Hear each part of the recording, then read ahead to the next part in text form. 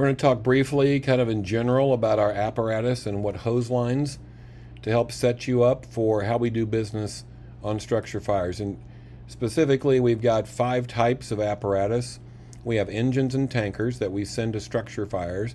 We have brush trucks that handle medical emergencies and brush fires. We have rescue squads that don't carry any water and are for rescue things. And then a number of specialty vehicles. We have boats, we have an air truck, we have a support truck, and those sorts of specialty vehicles. But really we want to talk about engines and tankers because we're headed into needing to use engines and tankers to deal with structure fires. So an engine has a unit number that ends in 01 if it's a frontline engine, or 08 if it's a reserve. So engine 1201 is a frontline engine from station 12. Most of our engines have 1,250 gallon a minute pumps and a 750 gallon tank. All of our engines carry 1,000 feet of 4-inch supply line. Supply line is used to connect from a water source to the attack engine, an engine that is supplying hose lines to attack the fire. We have 3 pre-connected 1 3/4 lines and 1 pre-connected 2.5 inch line, hand line. All of those are 200 foot, and that's the engines carry 3 1 3/4 pre-connects and 1 2.5 pre-connect. The 1 3/4 pre-connects on the Pierces are right over the pump panel. On the Rosenbauers, there's 1 on the front bumper and 2 on the back bumper. And then everybody has a 2.5 inch pre-connect that comes off the hose bed in the back. All pre-connected lines on our department are 200 feet long. But what if 200 feet's not long enough? What if you need to extend a hand line? So we have 500 additional feet of 2.5 inch line, and there's a Y on there, and so we would be able to then pull that 500 foot hose or part of it, attach it to the attack engine, and then put your pre-connected line on the end of it. And we also have a high-rise pack which carries 100 feet of 1 3/4 hand line and nozzles in a bag that allows you to carry that to a remote spot. So basically, just kind of a heads up, if you pull a pre-connected 1 3/4 line and you pull it around to the back of a house and it's more than 200 feet that you're going to need, and you need to extend that line, the high-rise pack is a quick way to extend that line by another couple of sticks, another 100 feet or so. It may also be necessary that we put a different line in, put a 500, part of that 500 foot of 2.5 in there, and extend things around back. So basically think of that as situations where we're far away from where we need to deploy the hose line, and how do we do that? And we do it with that 500 foot of 2.5. So this may be a little confusing, but it will become more clear as we work our way through some practical evolution. So engines have big pumps, 750 gallon tank, 1,000 foot of supply line, 3 pre-connects that are 1 3/4 hand lines, and a 2.5. Tankers, on the other hand, have a much smaller pump capacity, twice as big of a tank capacity, the same supply line, and the same 3 pre-connected hand lines. They don't have a 2.5 pre-connect, and they don't have the 2.5 supply line.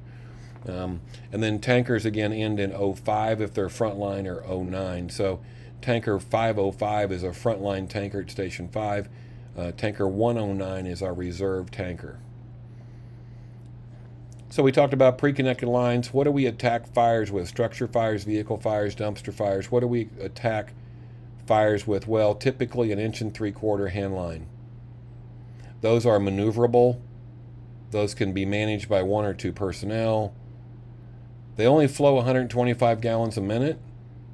If it's off a Pierce with a combination nozzle that lets us either go straight stream or a fog pattern, or 90 gallons a minute with the smooth bore nozzles off the Rosenbauers. The Rosenbauers have compressed air foam system, or CAFs.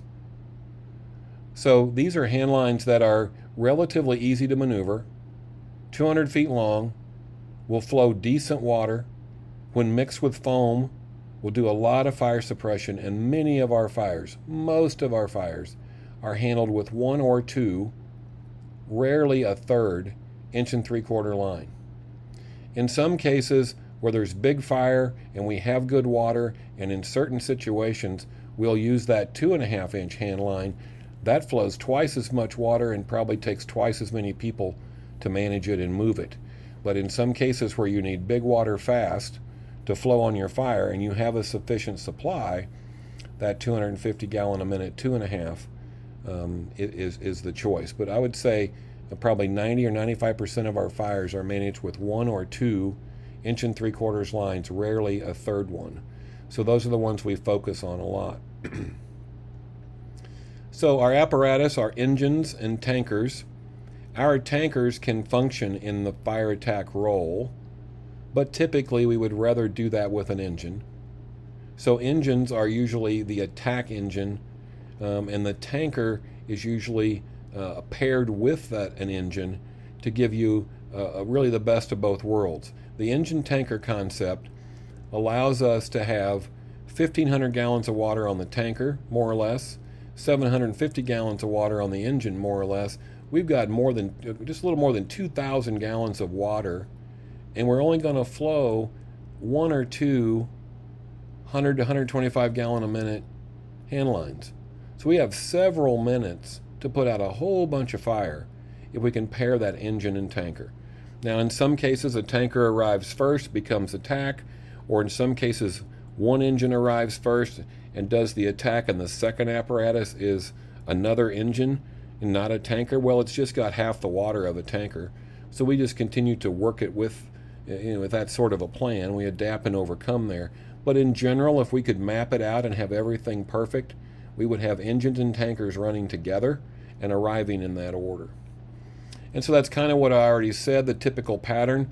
The engine arrives first, commits to the attack position near the structure, near the vehicle, near the whatever it is that's on fire. So we're talking about, not talking about natural cover fires here, we're talking about structure fires and similar things.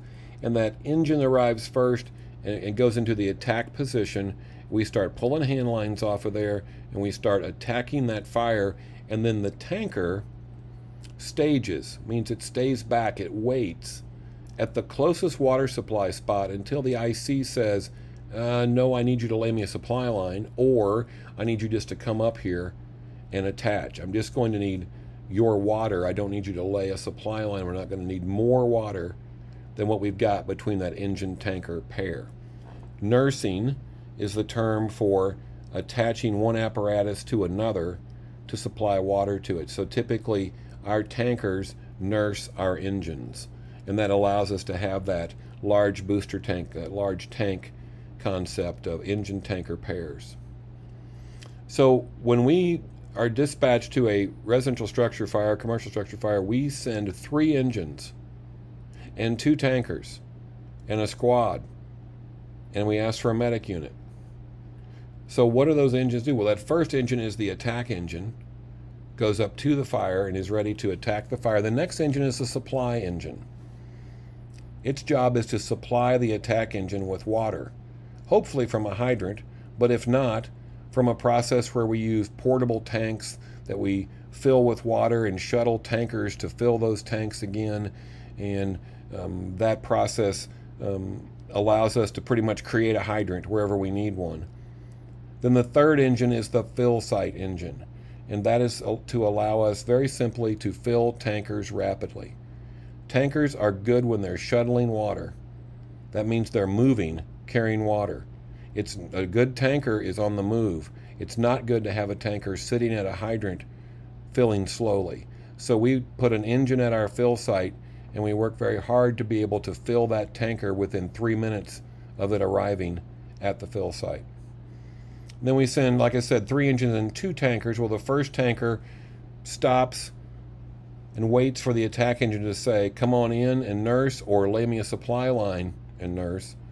Where's the second tanker go? Well, the second tanker goes right to the supply engine and begins supplying the engine, begins nursing that supply engine while we decide, are we going to use a hydrant or are we going to have to make a hydrant with a portable tank? And so a lot of this will make more sense to you when you see drawings, when you actually see it happen, but we want to give you some basic background. First engine is attack, second engine is supply, third engine is fill site.